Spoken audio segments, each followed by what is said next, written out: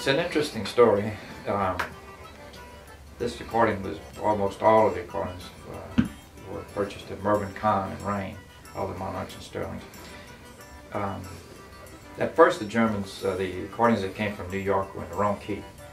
We're going back in the 30s now, and the fiddle players, they came down in G's and they came down in F, B flat, and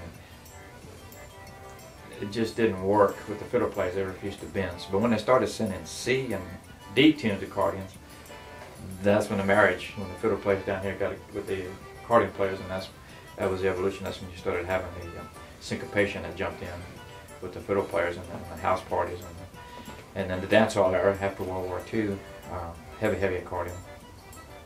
But it wasn't until the C's and D's came down. This is tuned in the key of C.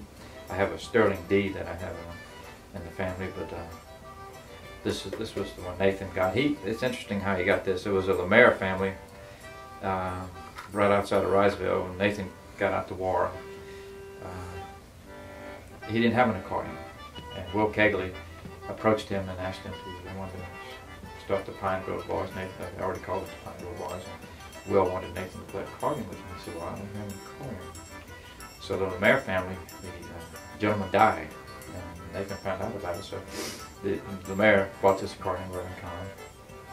So he went to visit the family, and the widow said, "No," she says, "it's in the attic." She said, I can't sell that accordion." She said, "It's remembers from my husband."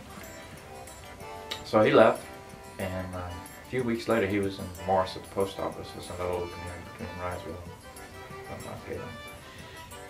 And the guy's son tapped him on the shoulder. He said, "Mr. Nathan," he says, "my mom won't sell that accordion." He said, "But if you want it, I'll sell it to you." And that's how he got this accordion. The young boy went up in the attic, got the accordion, and sold it to Nathan. And the rest is history. Pine Grove Boys took off, and not long after that, Nathan recorded the Pine Grove Blues on this accordion and many other beautiful songs. Inside this accordion, Nathan, there's a gold Spanish coin waxed in here, and he did that for luck. He was very superstitious, and he put that gold coin in there. As I said earlier, the rest is history. You know, it wasn't a coin, but it helped him, and he just took off with the Pine Grove Boys, and that was it. They were the ticket back then. They were the ticket.